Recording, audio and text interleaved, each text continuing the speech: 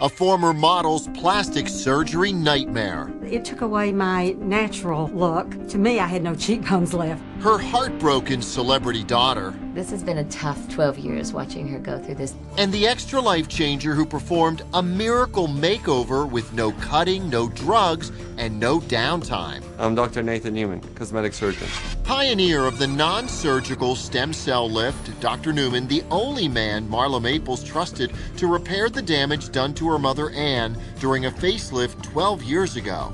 Ann's face has unevenness, indentations, and some scarring in those areas. Using Ann's own stem cells taken from fat in her thighs, Dr. Newman plumped up her hollow cheeks and smoothed out her uneven skin with a series of tiny injections. The stem cells incorporate into the tissues, and they become part of your tissues, and they will age with you, so it can last for 5 to 10 years plus. Halfway through the procedure, already dramatic improvement. Smile for us. You can tell that the bump is not there anymore. It's no longer creating that dent.